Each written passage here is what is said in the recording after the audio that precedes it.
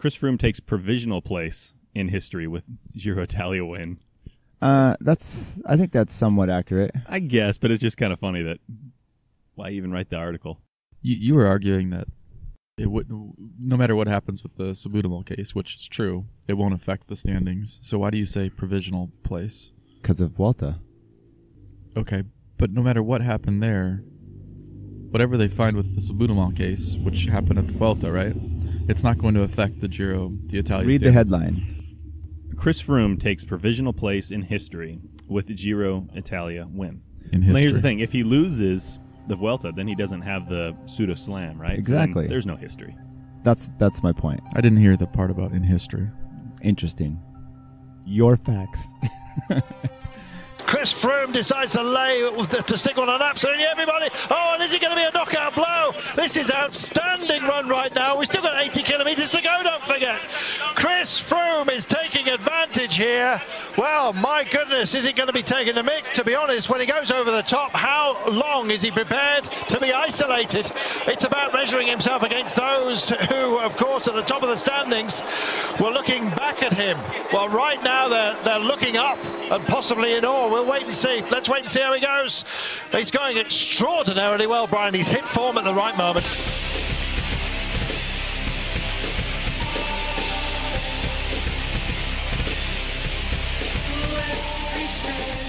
Welcome to another amazing episode of the Between Two Wheels podcast. I say amazing because I trust my editing skills, even though we haven't done this yet.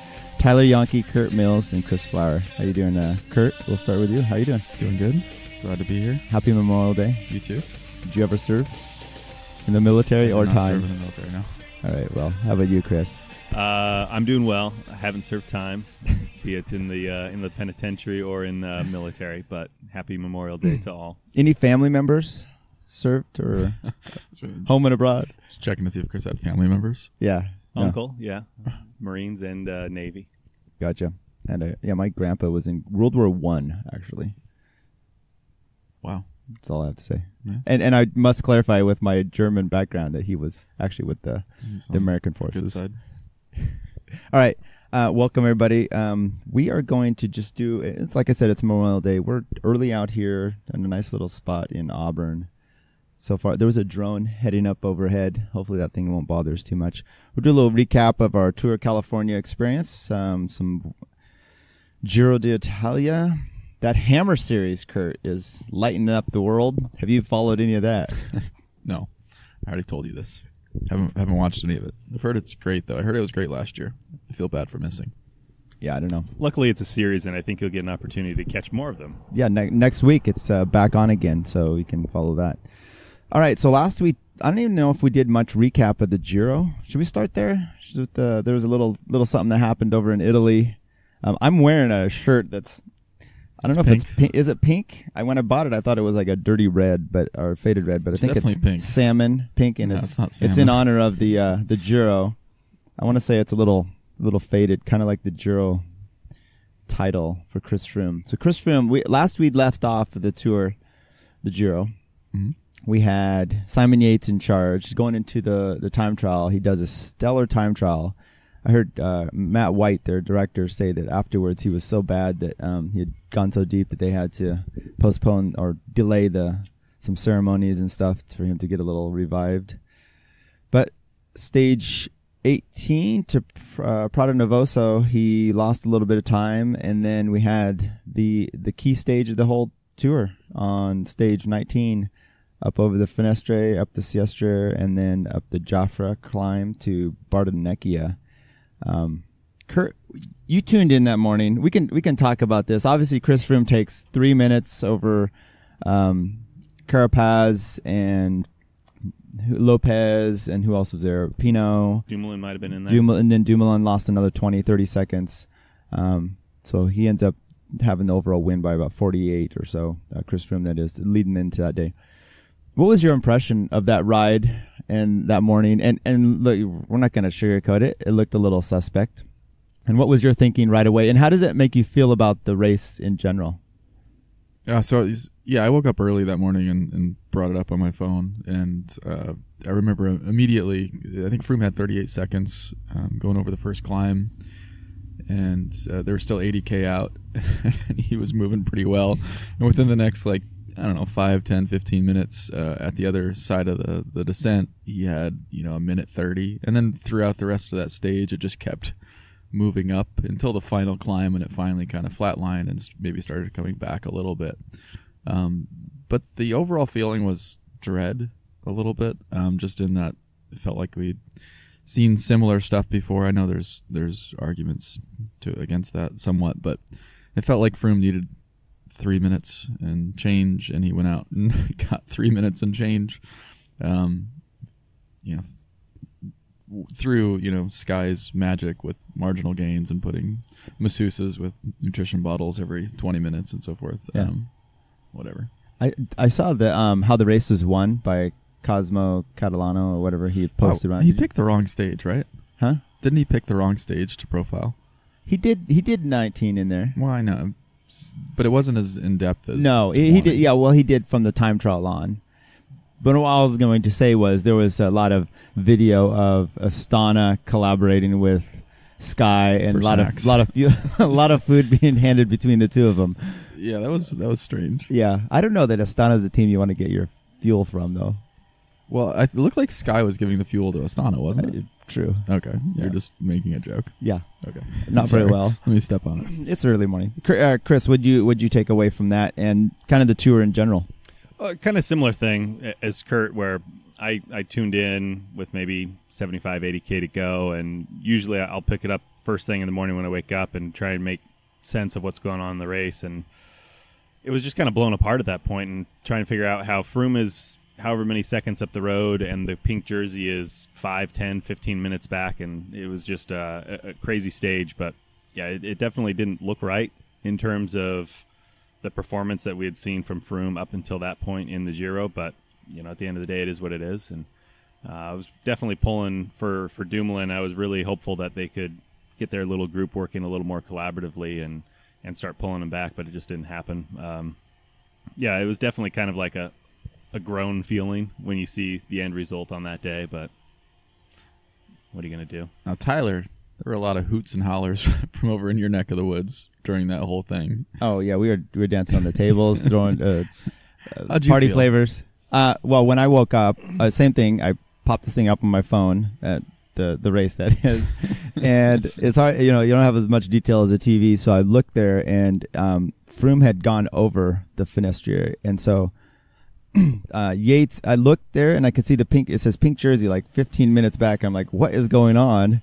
Yeah, exactly. I'm trying to see all these groups, and I could read Pozzo Vivo on there, and then finally it's coming to what it is, and I see Froome's up, on Dumoulin, and my heart sunk right away because it was, when we had seen Froome, well, for a few reasons, I just felt like, oh, this isn't what cycling needs. I don't have the hubris to say he's guilty, but it's suspect, and it's weird, and I was actually, with the Subunable thing, I was actually enjoying the fact that he was suffering and being a little bit more human in this race. So you had that feeling, and then at some point in the next few minutes, it seems like you said, all right, but I have to defend this. I never defended it. So I'm going to start working on an argument, right? That was within the first... I think part of my... And we'll get to what you want to talk about here is I see a lot, people want to compare it to Landis and some of these other things. Let me give a breakdown here of... Go ahead. No, go for it. I'm interested. This is what's that guy's name on Twitter that does a bunch of the numbers? I can't. It's a name. I don't even think it's an actual name. It's just a bunch of hieroglyphics and AMMI something or other. Yeah. When he does a bunch of these breakdown things, and here's his breakdown of Froome's time gains over different sections. So the Finisterre climb, and these are somewhat subjective, I think, but they're pretty close to the truth probably. Finisterre climb, 42 seconds. The descent, he gets another 44 seconds. The false flat, 21 seconds. Here's the big gain, was the Cestier climb of 58 seconds. The descent then, 15 seconds. False flat, 24. And then loses 1 second to Dumoulin on the final climb. So it's interesting, too, that the descent time... A lot of the people were quoting a minute 30 on descents, and that clearly is only about a minute there. Yeah, correct. So that's what I'm saying. Some of that's weird. Right. And I know that Froome waited for Reichenbach and then complained that he went downhill like an old lady. Dumoulin waited. I'm sorry, Dumoulin, yeah. And so that was the interesting part. what I would say to compare, let's go. All I want to do is say, I don't, like I said, I'll use the word hubris once again. Don't have that to say that Froome's absolutely guilty, because then there's always factors you want to bring in. He didn't get like 5-10 minutes. He got 3. If you take away the descents, Dumoulin's still in pink. Then you go, okay, Floyd Landis, what had he ever done prior to that? He won like a Paris-Nice. He won the Tour of California. Okay. Then he was in the Tour where everyone's tip-top. Then he had lost 10 minutes the day before. Then you have all the teams chasing him, and he still pulls this number out. Whereas Froome has a record of everything, and winning multiple tours. And the guys chasing him were not full teams. It was Dumoulin, Pinot, and Reichenbach solely. I don't say that. So I don't think it's abnormal coming from who it is. But you've made some really good points to me of, look, you put this all in perspective. It's the way it appears right away with salbutamol and all these and Team Sky's weird hiding of all their data and the UK report that's come out. It's not a good look, and it's hard to. And I think he and his team then have the onus is on them to prove themselves in a way that they're not doing well at. Yeah, this gets back to just him racing, the decision to race. And, it's clouded no matter what happens. It's even worse when a stage like that occurs. Yeah. But, it's unfortunate for the sport. I quoted to you the quote you got from Dave Toll last week at the Tour of California. Was Dave Toll? Yeah. Right?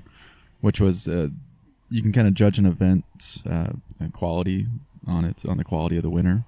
And I think he was using Katie Hall as an example in that particular case. It's a great event, great winner.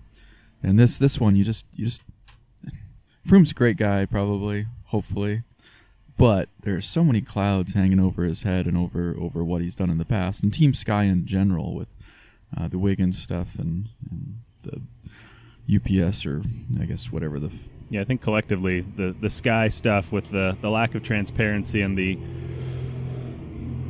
kind of living in the gray zone, if you will, in terms of what they've done historically, doesn't really help with what's overshadowing Froome right now. So it definitely makes you question the end result. But no, I agree. And I look, and even the salbutamol thing is weird because it's a controlled, and this is what kind of grays everything out, and you have enough little gray things, but by the time you get to the finish, all those things start to add up, right? Right, exactly. The salbutamol thing is, and this might be a UCI thing, and I wish that guy would stop the lawnmower. But anyway, this might be a UCI thing, which is the salbutamol thing is a controlled substance, so you're allowed to do it, and then they say you can only do so many puffs, but then we're going to measure it with concentration in your urine, which is, it's kind of like saying you can have 2 drinks, but we're going to measure your alcohol content after that. So it's a weird thing there as well. And then what are the rules around it? And so you've got so much just information out there, like we've heard that he could race. Obviously, this would be normally silent. No one would know about a secret. And then his results for the Giro are not going to be stripped. So why wouldn't you race in that case? And why would you not continue on? You're going to get the last one done. Okay, well, let me get a Giro title because that one's going to be taken away. And it sounds like he's going to be able to race the Tour as well because it shouldn't be resolved by then either. So yeah, just keep on trucking.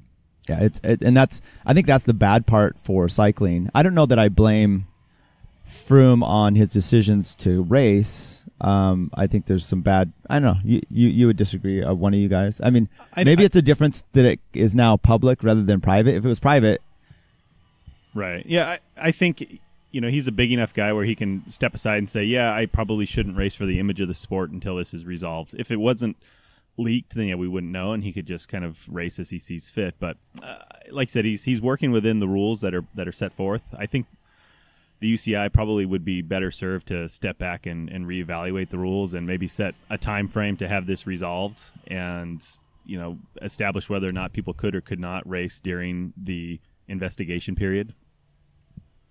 Then it'll alleviate all this crud that's going on right now. I'm looking at you, Curt. Oh, I'm sorry. I was just going to say it sounds like a witch hunt. No, I don't know. We'll see what happens. You setting a time frame, and you got Giuliani over here. Yeah. I don't know. It's just odd that it's so open ended, and yeah, I mean, since he is such a big name, it's definitely a greater focal point than some of the other guys that dealt with the salbutamol in the past, where it probably wasn't leaked because nobody really cared about those guys. Yeah, I don't know, and maybe we give too much credit to this big behemoth, the UCI, having organized and they're going to run things correctly, and it's just another inbred organization. We do give them too much credit. They're top of their game. They're the best out there. Well, you see all the stuff that happens with FIFA and these other organizations that kind of manage sport, and it seems like it's kind of corrupt, and we've seen that in the past with what happened with Lance Armstrong. And yeah, it seems like the whole TUE approach should probably be reevaluated, and when you have questionable doctors signing off on TUE applications on behalf of the UCI, it's like, maybe things aren't on the up and up completely, and they may want to reevaluate how they're doing stuff. It's a wacky sport, that's for sure.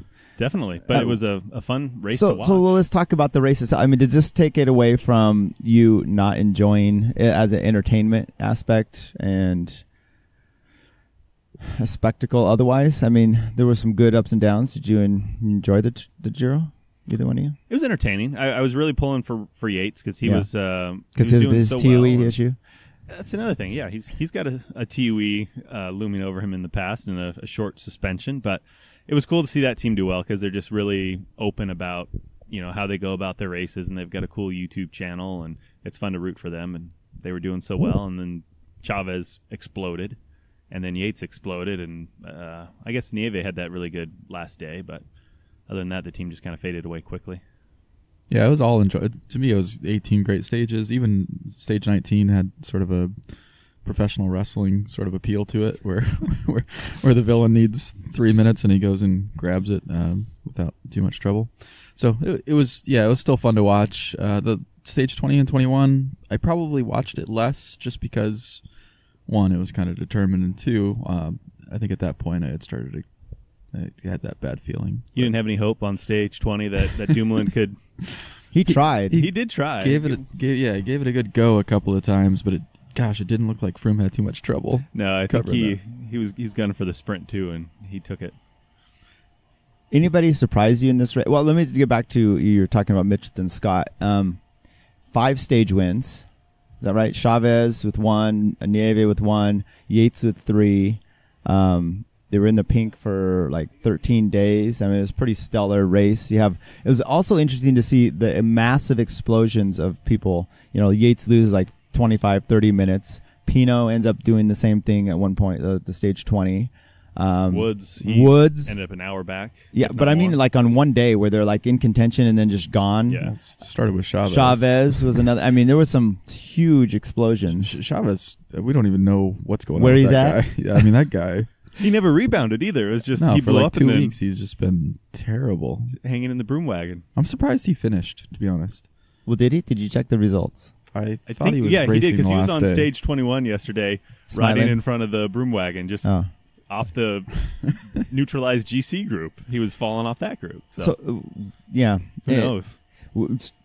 Anybody from there that there were some young guys that came about that were maybe to see in the future here. Carapaz from Movistar, the young rider. He was real close to Lopez, who we've talked about, Angel Lopez, Superman. Ben O'Connor, which I talked about here just previously, a Tour of the Alps, he had won a stage. Yeah. And then he was coming good, and then stage 19. I never saw the crash, but I guess was he in the Pozzo Vivo group or the Dumoulin group, one of those, and he crashed out. I'm not sure. It was on the descent of the Siestra, I think. And he was done, so. Yeah, he pulled out of the race, right? Yeah. And then Aru exploded. Aru was another explosion, yeah. What was more fanciful or this is the always well, I think like that this. right there is the most fanciful. No, what was the most fantastic? What was the most fantastic? Was it to see Chris Froome do his attack or Aru's time trial? Oh, that time trial was impressive. I mean, what did he end up without the penalty? He was 5th or something. Yeah, that was. It was great to see Tony Martin's reaction when he was in the hot seat. Just kind of a head shake of, I don't know if you want to call it disbelief or laughter, but yeah, it was definitely one where everybody's like, what the hell is this? So I didn't see it, but he was just following a moto most of the time, or I didn't see any of his time trial. I just saw some of the live ticker, and then the comments on the live ticker were just like, "This is unbelievable." Well, they went back and were videoing, look a video and talking to motorbikes, and they gave him a 20-second penalty. Right. There were other guys that got 2-minute penalties. I watched it was one for following a motorbike, right? I think his, yeah. Okay. And that's a tough one. What's the motorbike allowing this for? Right. Why does the motorbike accelerate? Yeah. And get out of the way? Because if you're on the TT bike, you're going to try and pick the shortest, cleanest line, and if the motorbike's there, what are you supposed to do? Brake? Yeah. There were other pictures, though. I saw a team car in front of one of the, and I'm like, is this recon? But I think it was during the race. That guy got 2 minutes. There were two teammates that were just on each other for like a minute or two, and they were showing it on live TV at the time. I'm like, oh, and then they both got penalized. And they're mostly I think the it was UAE Ulisi riders, and Ulisi maybe. So yeah, the whole team had let's have a strategy. We get a team car out there. You wait for this guy. Bottle hand ups from the car. Yeah. TT. Yeah, sticky bottles. Some crazy shit. Any last stage. So, and we'll talk about the Tour of California then, maybe the Folsom race as well. But last stage, what'd you think of? Walk us through that, Chris. I really only saw the last handful of kilometers, but I know that they. Well, I don't mean the strategy, but give us the breakdown of the neutral, the win, the weirdness of the promenade. The GC group was neutralized, so I think when they got to the circuits, they said, okay, that's the end of the GC race, and then the sprinters were kind of just free to go about their business, and I think it split the field in about half. And I don't know how they made the decision who went with which group, because Pozzovivo went with the group that didn't get neutralized. So if you take times at the finish, I guess he could be the overall winner, right? Yeah. Because he was 20 minutes up. But I guess the logic behind that was it was on a cobbled set of streets, and it had rained the day before, and the streets were a little slick, and people were worried about guys crashing out, so they just determined that, we'll call the race good. But then the sprint group was pretty impressive, because there was, I think it was, again, Mitchelton Scott had Yul Jensen off the front with another rider. I don't recall who that was, but they were off the front for a good while, and then reeled back in with about, I don't know, probably 8K to go. And that kind of led to the sprint finish, and it was a good showdown between, I think it was Viviani and Bennett, with Bennett taking the win. Looked like Viviani had an awesome lead out, and just ran out of gas maybe 20 meters before the finish, because he kind of just stopped pedaling, and Bennett came right around him. Yeah, watching that, Bennett had a teammate and was trying to move him up, and then Bennett just slotted in behind Viviani. Yeah. And kind of got between him and his, I don't know if there was a sweeper or what, but Viviani jumped, and Bennett was right there, and then it looked good, and I think Viviani at some point noticed he was coming by, and it was just like, fuck this. Yeah. He literally just stopped pedaling. Yeah. So, yeah, I can't win. And I saw a quote I was glad. I think you and I both, gave each other high fives via text at that moment. Because, I'm tired of that team winning, Curt. Yeah, I've heard this. Yeah. It's like good. You and Sky. No, Viviani seems like a nice guy, but it was good to just see Bennett kind of get the better of that train and lead out. I would agree. But no, it was, I don't know, the neutralizing that early just seems kind of silly. I guess if the course was that unsafe, it shouldn't have been a surprise that there was potential for it to be unsafe when they were doing the planning. Maybe come up with a better route so you can actually have a race. But in all likelihood, the GC guys weren't going to do anything in the way of racing anyway. But it just seems silly to effectively end the race on stage 20. Well, I think they planned the route for the best possible scenario, and then hope that happens, like weather-wise. Right. Let's run it through these back alleys in Rome and hope that the weather's good for it. I don't know. I think the riders, they probably like that. It was interesting to see, and I some of me was kind of wondering if this would be a good thing of neutralizing races so far out like that, where you can just get a full sprint team to go without getting it clogged up with all these other riders. Right. Because it was like, 35, 40 guys, and it was interesting. I don't know. So, yeah, I'd be curious to know how they made the decision of what group you fell into. Was that just self-selection? Oh, I think it was. Just like, I don't want to race hard. Who wants to come across the line with Froome and wave to everybody the whole time? Because they're like 17 minutes back. Right. Yeah, they were definitely soft-pedaling the Jesus out of that. Did you see them coming across the finish line then? The Froome group? Yeah. No. I turned it off after the sprint. I think they did their whole chorus line. I did see some pictures of that, and I think that's the stupidest thing ever. It would be fun to watch that, where one of the guys can't ride like and they fall down. I've think heard that that's Richie happened. Port couldn't. They said he couldn't ride without hands, so they all kind of like hold each other. Without hands. Yeah, like hey, I'm no hands. You don't see him post up. That'd be the least of his trouble, but What's that mean? I don't know. All right. Any closing words on the Giro? Wow, look at that Congratulations to Tom Dumoulin. Yeah, I agree. That's what I'll say. No, yeah, it was definitely a good performance on his part. So Is he a guy that we're going to see do the tour and not this year. no, not this year. You know the Dauphiné starts. Are you sure of that? I'm pretty sure. Yeah. Because there was an article that was just posted that said he might be in for the tour. Yeah? Sure. Yeah. I'd be well, surprised. he might be in for it, but I mean we'll see. I could see him going. What other option do they have as a team, really? I mean, nobody for GC, and they don't really have a sprinter. Michael Matthews. Who's that Yeah. guy they lost to the French team? Oh, Warren Barguil. Warren Barguil. Warren Barguil. Yeah. You don't know that guy off the top of your. I should. Well, that would have been a good guy to race for. No, they had Wilco Kelderman, right? Oh, yeah. Didn't he year. finish like third or so in the Vuelta last year? Sure. So they've got Maybe some, second. maybe second. They've got some potential, but interesting. Yeah, I think he's an interesting guy. I like how he just says what he likes. All right, so we're done with that. Let's talk about Folsom race, and then we'll finish off with our Tour of California memories. Fantastic. Or is there? How about let's do some winners and losers first from the Vuelta. Or did we already do that? Sure. Winner. I'm a big fan of Tom Dumoulin. Losers, man. There's a lot of losers. The guys that lost time.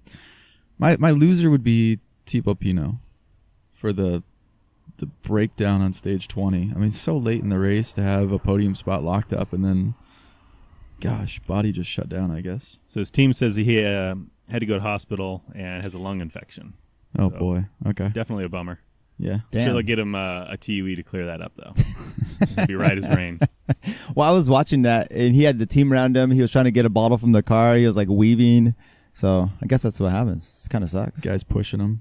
Yeah. Yeah. Chris, winners, losers? Curt picked Dumoulin as the winner. I would have gone that way, but I'll go with Yates as the winner. I mean, he just 2.5 weeks. If the stage race was that long, that would have been great. But he just seemed to be, even when he lost all of his time, his spirits seemed pretty positive, and he's like, I'll be back. I sucked on that stage, and I'll improve. So it was good to see that attitude instead of just completely shutting down. Like for a loser, I would go with Aru. He just blew up on whatever stage that was and just shooing the cameras away, and then ultimately whatever he did on the time trial wasn't that great either. So it's just it didn't seem like a great performance on his part. So those two contrast each other pretty well. So Simon Yates for the win.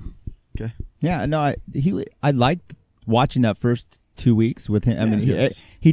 he said, I need X amount of time going into the time trial, and I'm going to take it as much as I can. Now, I don't know if that just came up and bit him in the end, but I liked it. It was fun to watch. It was fun to watch. Yeah. Yeah, It was. every day. I think he was mostly worried about having given up those 4 bonus seconds to his teammate earlier, and that just weighed on him so heavily that he Yeah. couldn't rebound. It was from that. devastated. Maybe he wouldn't have had to gone for so many of those other seconds if he had just taken Exactly. those. Yeah. He should have known that Chavez was going to blow up. Good Lord. Go on, Tyler. Oh, well, there's a bunch of winners. I'd like to pick Chris. No, I'm not going to pick Chris Froome.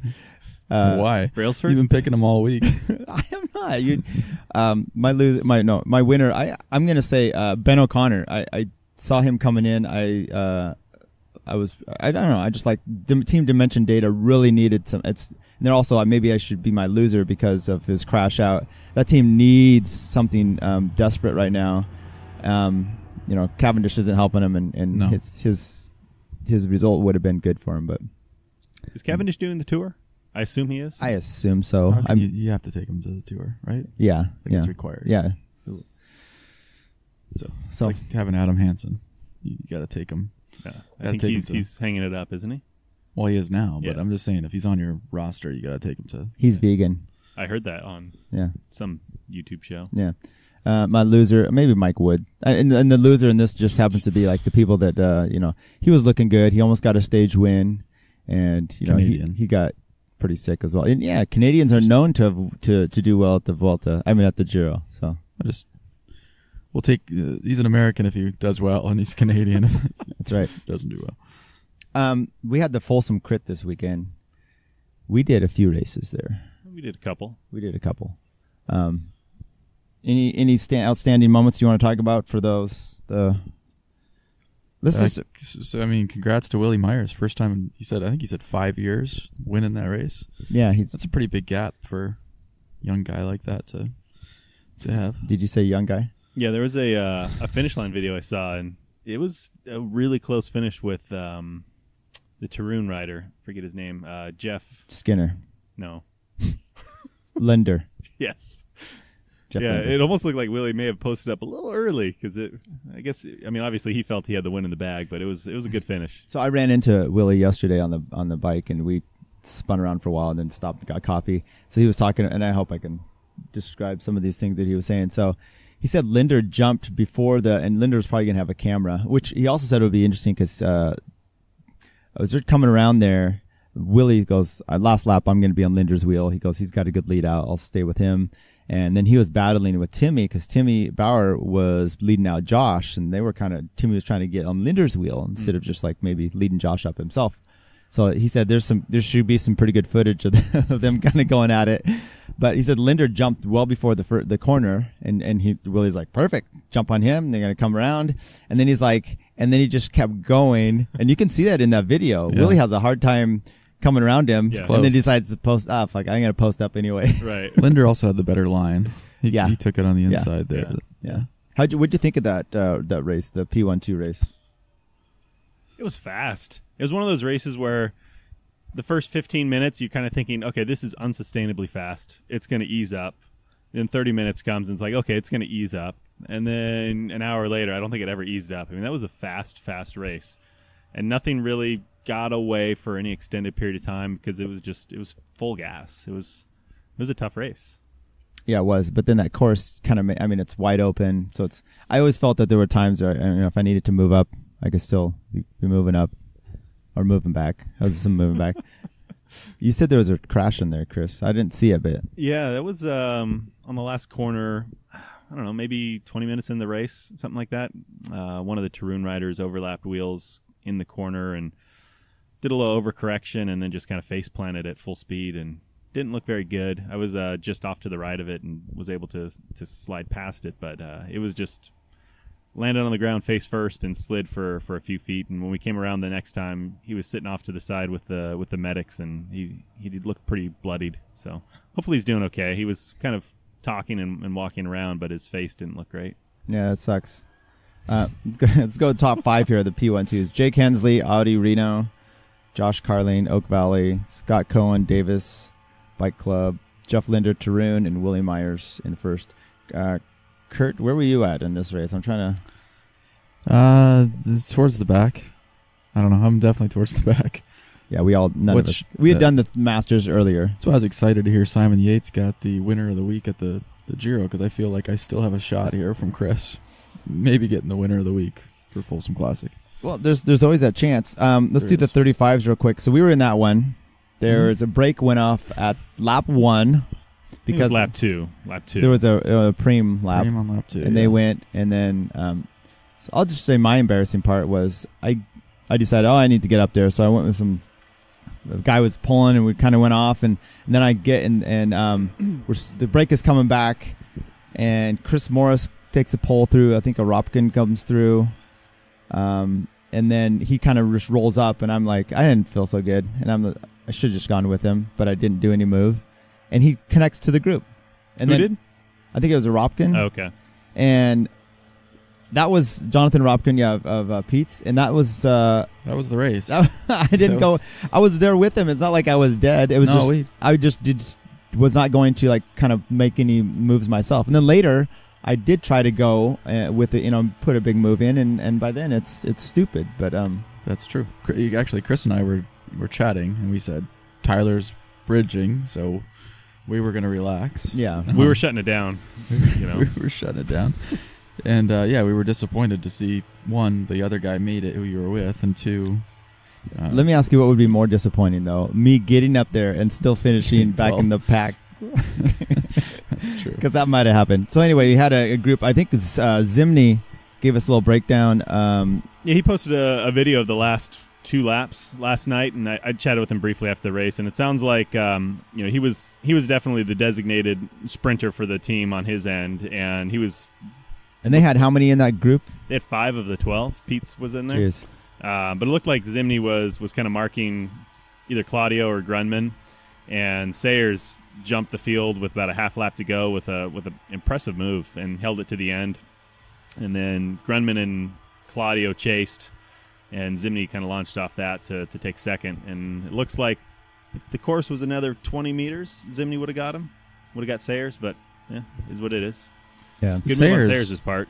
Sayers taking that inside line as well. I mean, rode the gutter, the shortest possible path to the finish line, which is classic. I mean, the guy's a smart racer. Definitely.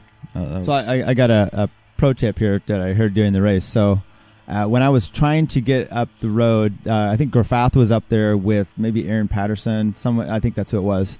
And they were like a chase group.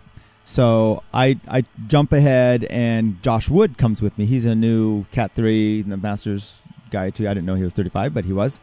Well, we can check his license maybe. But anyway, he comes with me and another guy, and we take a lap or so, and we catch them. And as we're catching them, they're kind of doing some cat and mouse because, Patterson's not going to help at all. And we're kind of in the middle of the road, and Josh comes through on the far right, and he's very sincere about this. He looks over and he's like, guys, the fastest line is this way. Shortest line, right? Shortest line, yeah. Yeah, the shortest line is in the gutter over here. And he was sincere. And so we, I think Graffath gave him like a thumbs up and thanks for the info, and we all got a nose wheel and then got swallowed up. Very sweet of him. Yeah, so we have Sayers winning, Zimny, Mike Sayers from Touchstone, Brian Zimny from Pete's, David Grunman third in Tarun, Claudio, of course, Thirsty Bear, Mark Howard from Sunpower in fifth. I'm just imagining the collective number of laps that group has probably gone around that course. Yeah, right. Yeah, because there was there was some Bryants in there was some Martins in there, a bunch of Dans, and yeah, exactly. Let's talk about the ladies race, the start of it, because that was pretty horrific what happened there. I don't know if any of you got a look at it, but they started the race. Chris and I were over there by the start. I think I was with you. Yeah. And we didn't see, and all of a sudden someone was down. I think she dropped the chain. Yeah, I didn't see what happened. I saw the aftermath and just laying there motionless, which is obviously scary. And it was right off the start. So first lap, them coming around, they had to be neutralized. They did a good job of that. The neutralization seemed to be a lot more smooth than previous efforts out there. They've had practice now. They have, yeah. But yeah, it was definitely scary because when you see somebody go down and just not move for a good 30-plus seconds. Face down, too. Yeah, face down and just not moving. That was scary. Yeah, then they rolled her over. And I was okay. So she's on her back. The medics are over there. Yeah. And then her legs start twitching. And I don't know if she was seizing or she was just in so much pain that she was kicking her legs. It was a little scary. And it was Mary Maroon. I've not heard if she's okay, but they got the ambulance and the ladder truck and they took her off. And yeah, it's pretty bad. And Melody Wong ends up with the win after all that's said and done. Yeah, there's another video of that finish, and she had a really powerful sprint she did. to take the win, so that was a good result, too. And then some of those team ladies also did our race, so congrats to them. Any other results you saw out there? The threes, we mentioned Josh Wood, speed skater guy. There's a little speed skater duo going on there, because I know Isaiah rides for does, I don't know if he does inline skating, but he got second, so he got the... So the skaters go 1-2? Skaters go 1-2. Wow.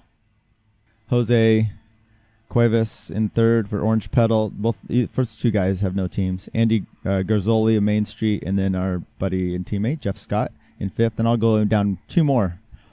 Ryan Chapernick for Fulton. We ride with him on Wednesdays, and Jonah Kellogg, Team Swift, young kid.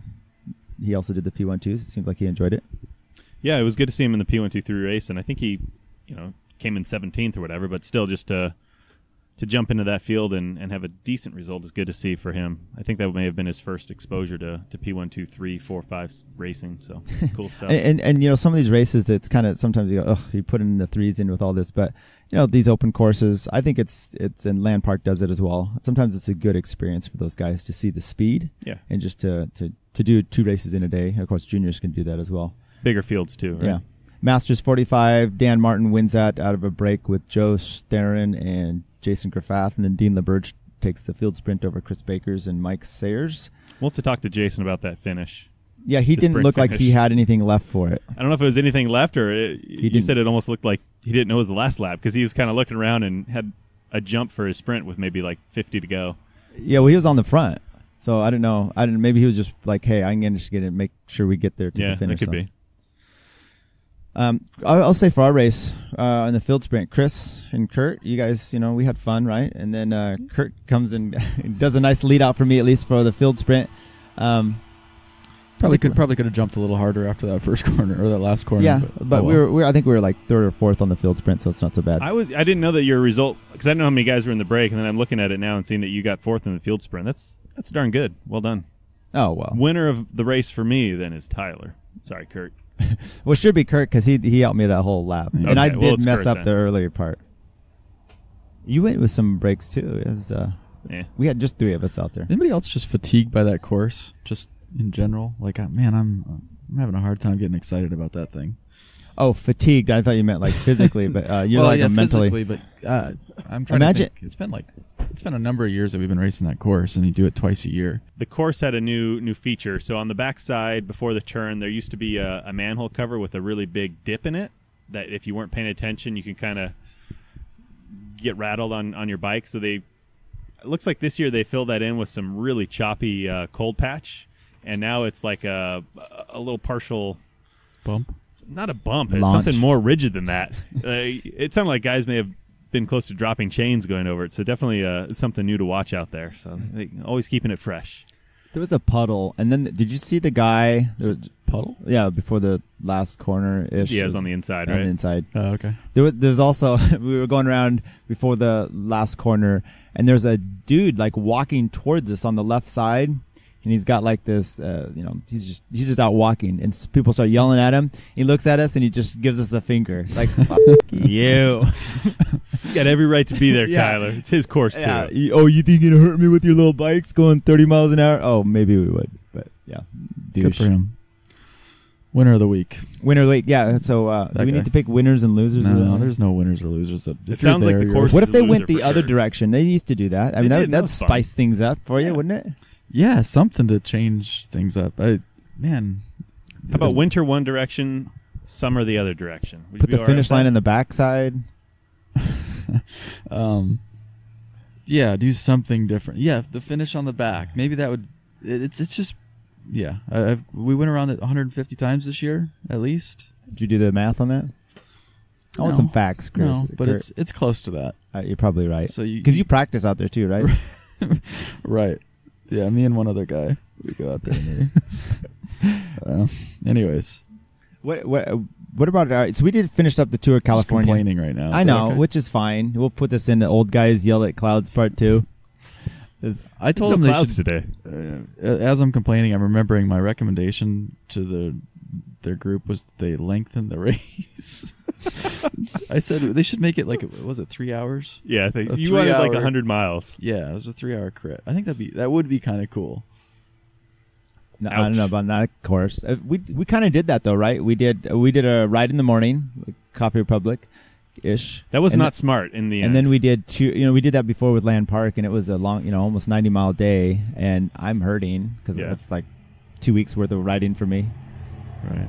So it's tough. But we used to do 100-kilometer crits, like you do Super Week, and the crits were 100K, and I don't know why you would ever do that, but. No, I just wanted something different and like turning it into more of an endurance event or something, Honestly, I just wanted to do bottle feeds. Okay. In a crit, but oh well. We would do that too. There was we did this one crit and I needed a bottle, and there was a trash, like a trash can, like recycling bin or whatever, and my managers put a bottle in there and we'd go by and grab them. Yeah. How do you do it in a crit? Boise Utility District. No, this is Whitefish Bay or something like that in Milwaukee. At Folsom, that backside of the course is wide enough. You could have a little feed zone off to the side. Yeah, on the climb. That's true. Yeah, we could probably do this too. We could do our own crit out there. Yeah, it sounds like a lot of work. Okay. All right. We finished up the Tour of California. We didn't go down on the last day because it's tough. This is I couldn't imagine following a big race all the time, or even this whole race. Yeah, or even this whole race. It was. I think the only thing we're gonna say is that it was just even just going 2 days and trying to cover it.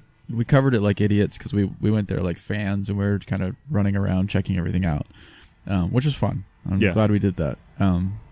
But the guys that work for Velo News and the publications that cover it seriously, I think we gained a lot of respect for, because it's tiring to try and be at all the finishes and be at the starts and do all that stuff. And we didn't have to transport like every day their new hotel and right. Yeah, they were definitely they had a system down and knew how to get through the event pretty smoothly, where they weren't out at every possible thing.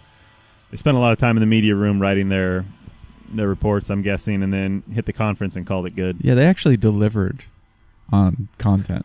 we got a little bit of content. We didn't have to do that. So we had some pictures and some recordings, which was good. What'd you think of the last day that we didn't go to? We'll just recap that. What did you think of the last day for the men and the women?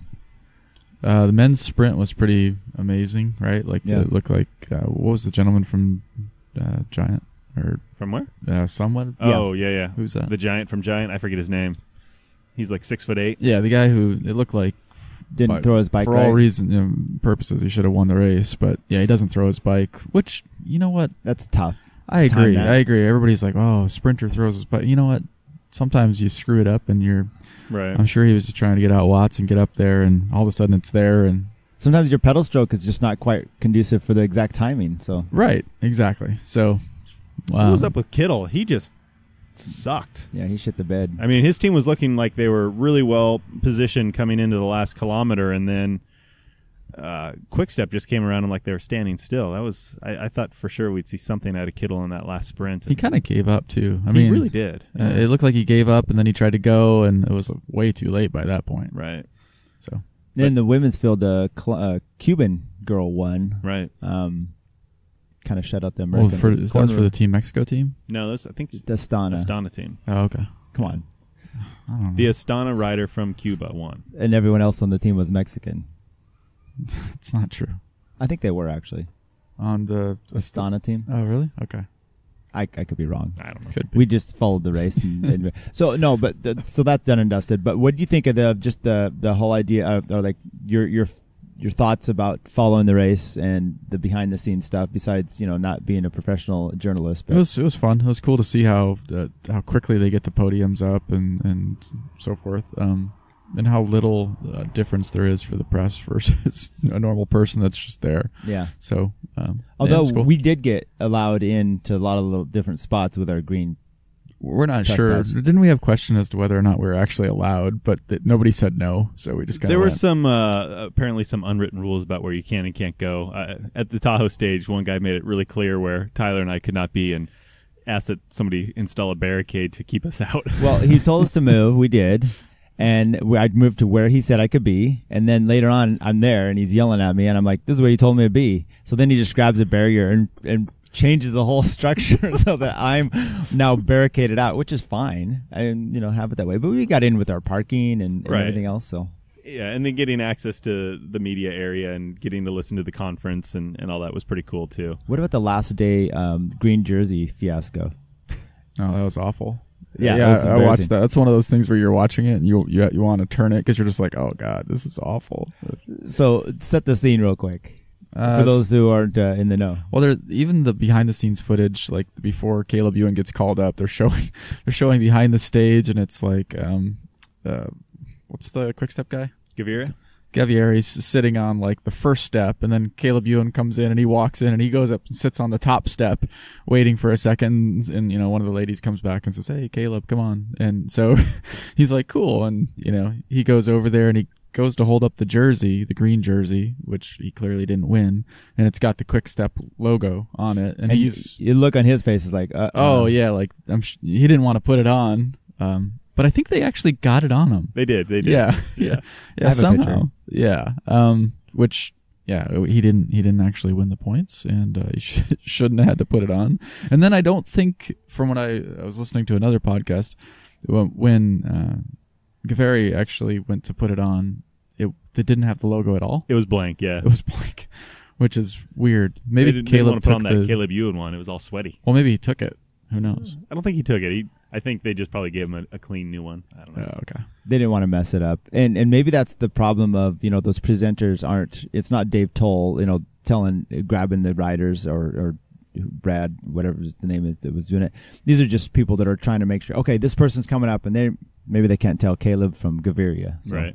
Well, they do a really good job, especially when you look at they turn that around quick. There's people still finishing, and they're doing podiums in a lot of those stages. Yeah, for the Tahoe stage, I mean, they had the women's podium up and done before 10, 15 minutes had passed from the winning time. It was quick and efficient. Chico was like that this year, though. I was for a race that hadn't been like waiting that. For you to say that. Well, there's a 15-minute protest period at that's NorCal true. races. There doesn't appear to be a 15-minute protest period for UCI races. With the Elk Grove, when we were like standing back there, they were calling up one of the jerseys. And one of the people in the background, she's yelling up there, "No, not now, not now!" And they're like, and she's like, "Okay, finally." She just keeps yelling, and then they're bringing the person on stage, and she just gives like a wave of whatever. Do it now, fine. Yeah. So good There's stuff. a lot of moving parts. It was cool to see Yeah. kind of how those parts work and how efficient they are. Yeah, I enjoyed it, and maybe we'll do it again if it comes through here next year. I don't think I'd travel to be able to do this. Oh, we'll definitely do it again. What are you talking about? Okay. We'll apply for the passes. Oh, at the yeah. very least. Yeah, of course. They might not grant us access this time around. Did you feel like you were missing out Saturday by not going down? No. All right. I felt a little bit. Really? I think it would have been a bigger zoo, and it just would have been a little too much. Yeah. All right. So what do we got coming up? Oh, the Dauphiné Libre is coming up, which is the Tour de France preview. I think that's next week. And then we got the Criterium. Criterium du Dauphiné. Yeah. What did I say? Okay. Dauphiné Libre? I think that's what it used to be called. Okay. And then you got the Tour coming up. So, I mean, we just got done with the Giro, and then you're going to have the Tour. It's crazy stuff. How about locally? We have, right now, the Memorial Day is the stage race. So we don't know what the results on that. Maybe we'll talk about that next time. There's the Regalado road race is coming up next week. Okay. You doing that? No. Okay. I think there's 7 people registered for it. Okay. Dash for Cash is the week after. Okay. And then there's a Red Kite event the weekend after that. I don't see the Nevada City Race Classic on the actual NCNCA calendar, so we got to figure out what's going on with that. Really? I hope it's happening. It's not on the calendar? It is not on the calendar. Someone else mentioned that too online. So we'll get to the bottom. Kurt, we'll let you get to the bottom of that. Oh, boy. And we'll talk to Strausser maybe. I would like to register for said event, but there's no registration page. Yeah, okay. I'll get to the bottom of that today. I need to also lose some weight for that. And then we have Lakeport on the 30th. Lakeport on the 30th, correct. We know that that's on the calendar. Yeah. It is, yeah. And it looks like they've got some new sponsors and some raffles. They're giving away a bike, I believe. Damn. If you're a pre-reg rider. So that's one event that it some of these things are kind of run on rails, and they run year after year, and nothing changes. This guy is clearly excited about this race, trying a lot of new things. If you're into criterium racing and you want to try something kind of neat, I think this one's going to be cool, right? He's doing it at night too, so Yeah, the pro races. Twilight race, kind of downtown vibe. Extended the length of the race. Looks like he's got it for 75 minutes for the P1-2 field. Should be a good time. And Taking a lot of feedback from people out there. Yes, definitely. And from the folks that did the race last year, I heard nothing but good things about the course. Yeah, I've heard that as well. This is, you said the 30. I'm going to just look here on my calendar real quick. 30th. Yep, nothing, Tyler. Nothing. It says one of the kids is supposed to, on the schedule, to clean their bathroom that day. So I schedule those things out in advance. Good for you. But maybe we'll try to make it out there and stay overnight. Because, no? You say drive back? Chris is giving me the drive back look. Tyler, I'll stay with you. Thank you. I was thinking of taking my wife, but you'll do. Okay. In a pinch.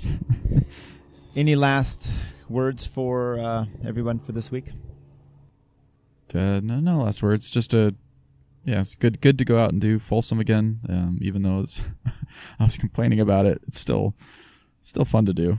It was a good turnout. I think the pre-reg numbers were a little lean, like 2 days before it closed, and the fields ended up being really big. I think the 35s 1, 2, 3 was like 60 riders, and P12 was like 65. When Ken Todd called us to the line, he said, 60 riders or something like that for the field. And I looked and I'm like, that's bull crap. And then about half of all the people that were on the line just kept coming around from around the corner doing the warm-up lap. And yeah, it was like 60. So it was. I like having big fields like that, or at least ish. Especially with another big new race on the calendar on the same day that folks still came out and supported the local race was good to see. Agreed. So, what do you got going for this week for bike riding? Either one of you could. You guys hot. are into gravel, right? I'm not into gravel. I don't have a gravel bike yet. At least not one that's built. But anyway, it's going to be like 90 degrees tomorrow and Wednesday. All right. Not looking forward to that. Yeah. So start. Maybe it's good. Start losing weight on the bike a little bit. Pass out on the side of the road. How about you, Kurt? You got anything fun for? Are you going to show up on the Tuesday, Wednesday rides? And I'm going to show up Wednesday. Okay. For sure. Not Tuesday? I'll probably be there Tuesday, but I was just letting Tyler know I'll definitely be there Wednesday. Good. Yeah, I got dropped bad last week, so that's what his point is. That wasn't my point. You were there. You just didn't show up. I tried. I want to say I did get a flat up Sierra College, and I want to say that's the reason. But if I really, really think about it, that wasn't the problem. No. That was just the inevitability of how bad I was riding. I was so heavy, I popped a tube. Pinch flatted. It was a staple. It was a That's staple. when you sat back down after the climb. Yeah, exactly. All right, I think we're done. Thanks, guys, for coming out for breakfast. All right. Thanks. All right, take care. Bye.